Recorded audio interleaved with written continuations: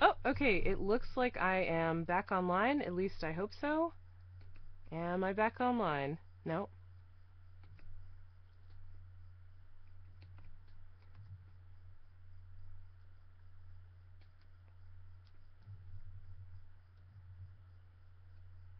Back. Okay. So I'm hearing from some people in the chat that I am back. And I see myself. Okay, great. It does look like I am back.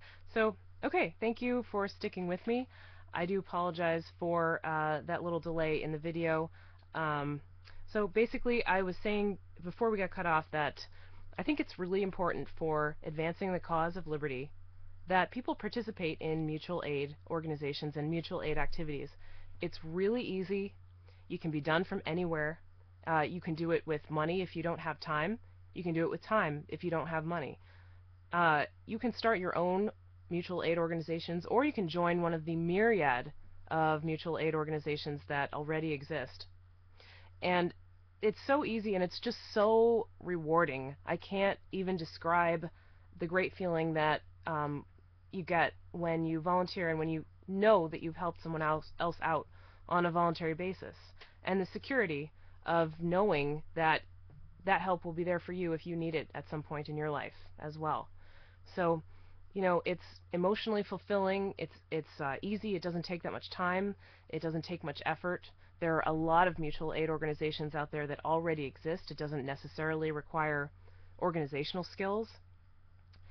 And I completely just think it's a win-win strategy for advancing liberty in our lifetime, is just getting out there, doing some volunteer work, and being vocal about it, and not being shy about starting those conversations about how we can provide these services on a voluntary basis. And we do not need to use force. We do not need anyone claiming a monopoly on the provision of social services. We can do this as communities, as large organizations, and as individuals and neighborhoods. Um, so that's basically where I'm at. I think that if people were to spend some time thinking about what framework would be ideal to have in place to have a voluntary society, mutual aid would be it. And that's why I'm speaking about this today. I just want to get these ideas out there. Please, if you are wanting to get involved, if you are wanting to do something that promotes liberty, but you're not sure what to do, or you know, you might already be doing it, but get involved with some mutual aid organizations, volunteer, help people, and tell people about it. Be vocal, uh, be someone who's knowledgeable about these concepts, and spread the word. And basically, that's pretty much what I wanted to say. Um, I'm not the only one saying it either. There have been a lot of people recently coming out writing articles about this.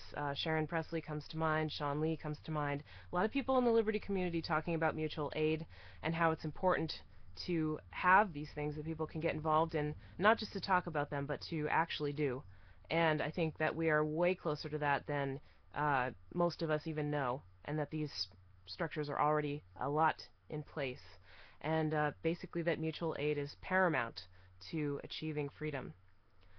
So, and the last thing I want to say is, if you enjoyed this talk, I would say don't give a donation to me, but I would consider a donation to Free Aid, and that is fr33aid.com. That is the volunteer first aid organization that I'm a part of, which with some other wonderful people, some lovely ladies, Garland and Teresa, that are the main co-organizers with me of Free Aid. I really appreciate them and all that they do, and I've had so much fun volunteering with Free Aid. It's been a blast. It's been so rewarding and so fulfilling. I can't recommend it highly enough. Anyone can volunteer in some capacity. Everybody has different skills. Maybe you're interested in finance, so get involved with a financial co-op or make loans or give microloans, around the world. There are lots of organizations like that. Forgot to mention them before. Um, there are lots of ways to get involved that don't necessarily involve medicine or mental health or uh, anything like that. There are just you can get creative and find ways to help others no matter what you would like to do. So, okay, I guess I am going to. So yes, if you like to talk, maybe throw a few bucks towards Free Aid, fr33aid.com, and I'm going to look at the questions right now in the chat and see if there are any questions that I can take before the next talk comes up. Um, I don't see any right now, but feel free to type them. And if I don't see any in the next couple of minutes, I am going to sign off and let the next person come in. I believe the next people up on the schedule are, I'm not sure. I'm not sure. There's a talk about bitcoins later on, and then there is the Liberty on Tour guys talking about cop blocking and strategy and stuff like that. So cool. Oh, okay. Here's a question. What do you think of the idea of mutualist groups as informal insurance companies? Um, I think that's an interesting idea. And insurance company kind of has this connotation. A lot of times when you talk about liberty and you say, oh, we do have a message that Nick Ford is up next giving a talk, so we'll be sticking around for that. And thank you very much, Nick. But to answer this question, mutual aid groups as informal insurance companies, um, insurance company has the connotation of being structured a certain way, right? Where there's kind of a hierarchical structure. There are people who are kind of making decisions top down, and members buy in and kind of, get a subscription which guarantees them certain services, and there are very involved contracts and so forth. And that's fine. I'm sure there are lots of people who would want to patronize an organization like that.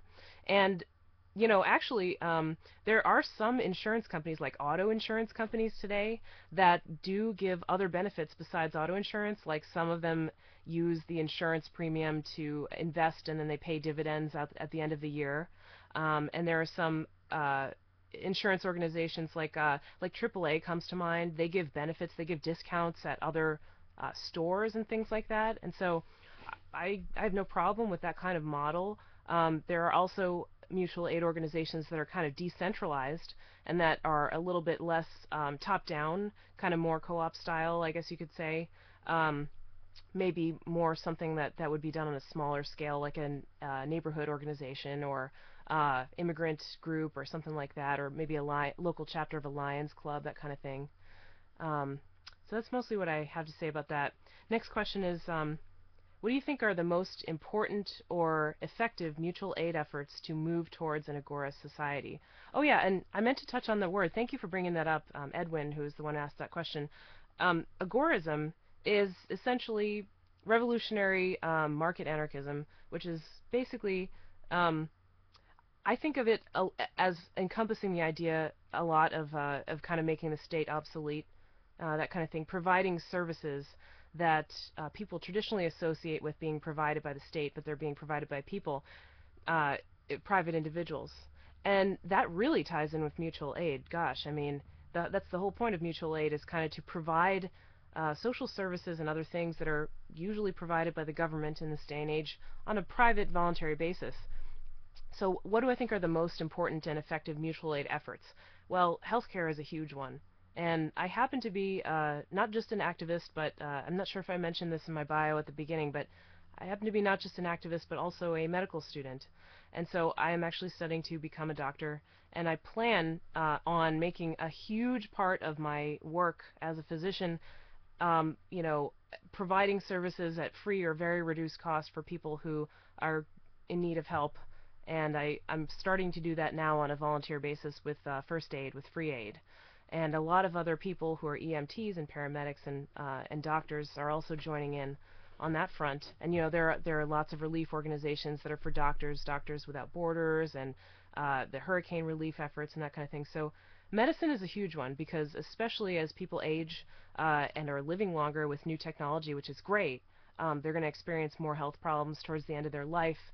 And I think we've all seen that Medicare and Medicaid don't cut it. They don't provide those services to the poor and the elderly. The VA is another example of government health care that really isn't delivering what it promises, and is not keeping people's information secure, and is providing substandard care and conditions in their hospitals in a lot of cases. And so, I think it's really important that voluntary medical help is available. Another one I think that's really important is kind of the financial co-ops. that kind of thing, because it's really often, welfare is a huge thing. Government welfare is a huge thing. There are a lot of abuses in that system, and I think the government is so large and so bureaucratic that it really cannot adequately distinguish between people who sincerely need help and people who have lived, generations on welfare and don't know anything else, or are just trying to take advantage of the system, which some people are in the government welfare system. And so, but there are people in there who legitimately need help, and I think a lot of these private organizations would be a lot better at helping them in the long term, maybe helping them with skills, instead of just paying them to have children, or paying them to do nothing, that kind of thing. And I don't mean to sound uncompassionate when I say those things. It's just that the welfare system, the way it's set up, gives people incentives to have children, and often, pays more than certain types of work, and is quite easy to get sometimes. And in some cases, it's hard. It's hard for the people who actually need it to get. And so the whole system is just backwards. So I would just say that healthcare services and financial assistance, and also kind of banking services, that kind of thing, are some of the most needed. And of course, under healthcare goes dentistry, because that's kind of one and the same. It's like routine maintenance on your body, right? And I can't tell you how many people have asked me if I know of any agorist dentists and doctors that are cash only doctors and maybe accept cash payments and that kind of thing.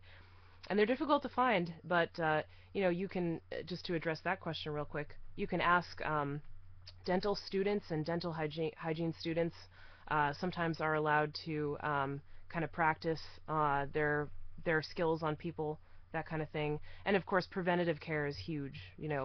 Teeth brushing, regular cleanings are worth paying for. They're way cheaper than root canals, that kind of thing.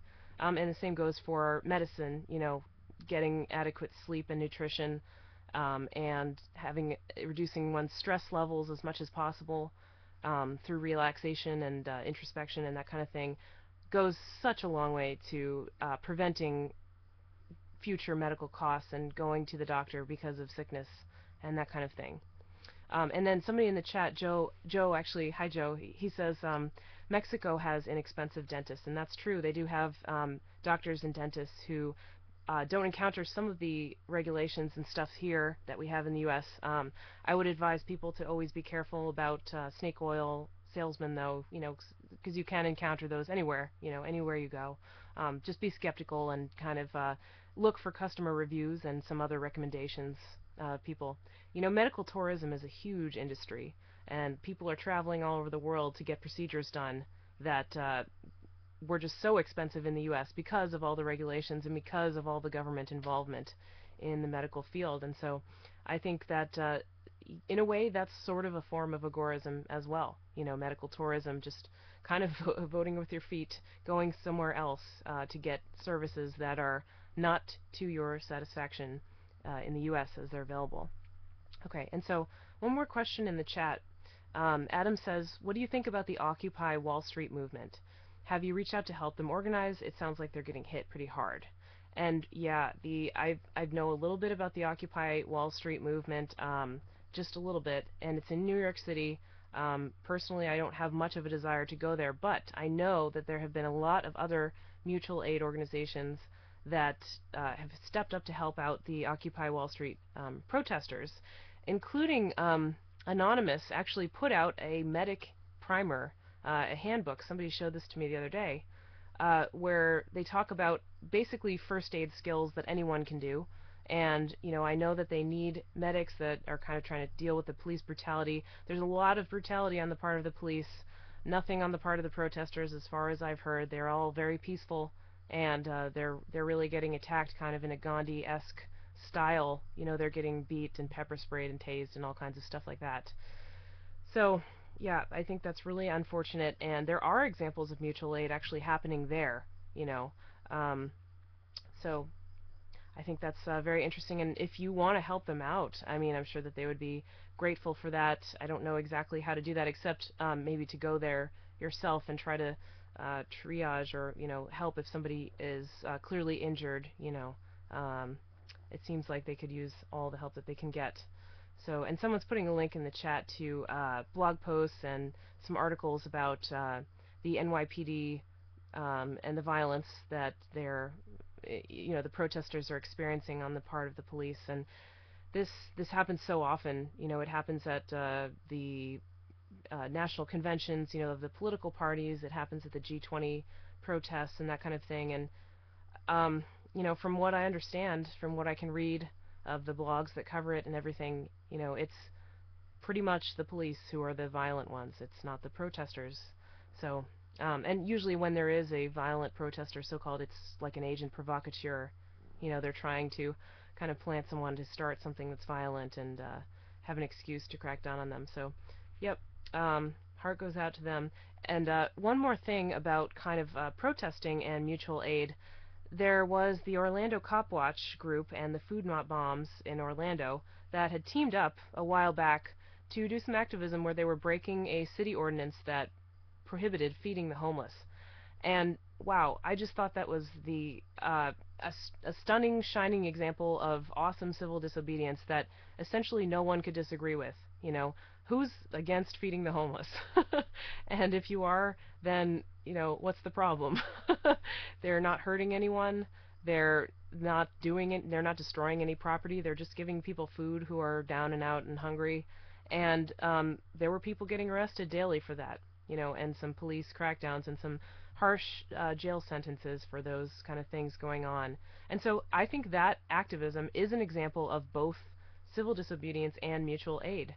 And I thought it was a really interesting one. And I think that, I don't want to say anything. It's far be it from me to criticize anyone's activism, but I would love to see more civil disobedience of that nature in New Hampshire, of the nature where people are helping people are helping others, they're doing things for the community, they're volunteering, and there is some that goes on, but I think we could all agree that we would like to see more. And part of that is what I'm trying to help do with free aid and with this talk. So if there are any more questions, somebody says in the chat, I saw an article where people around the country were ordering food from local restaurants for the protesters on Wall Street. And yeah, that's an example of mutual aid as well. And, it could be as simple as that.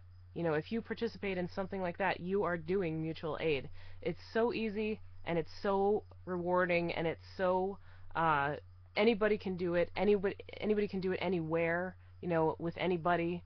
And it's a great way to kind of get the ideas of liberty out and to help form the framework for a voluntary society. So, okay, if there are no more questions in the chat, I will stick around for a couple more minutes, but we are rounding out the end of the hour, so I would like to thank you all so much for tuning in to my talk today. I really do appreciate it. If you would like to hear more about me, or if you'd like to hear more of me talking, you can go to tune in to Free Talk Live at freetalklive.com, which is a radio show 7 nights a week, but I'm on every Sunday night and sometimes other nights. And I also have my own radio show called Pork Therapy at porctherapy.com. And you can hear all the archives there and tune in every Friday night live on the Liberty Radio Network over at lrn.fm. And catch me with free aid volunteering. I will be at Libertopia in San Diego this October in about 3 weeks. Wow, it's coming up fast. Or maybe 4 weeks, more like it. I will be at Libertopia volunteering with free aid, providing volunteer first aid services with my co-volunteers over at that organization. And your donations are extremely helpful in that regard, helping us buy supplies and house our volunteers while we're at Libertopia. We are a volunteer organization that relies exclusively on donations, and wow, at the previous events that we were at, people were so generous, and it was so heartening to see that that generosity, and that people were stepping up to say that they thought we were providing volunteer services in a way that was valuable to them. So thanks very much. I really appreciate it. FreeAid, fr33aid.com if you want to find out more about me. And thank you so much for tuning in today. Yay! Thank you so much.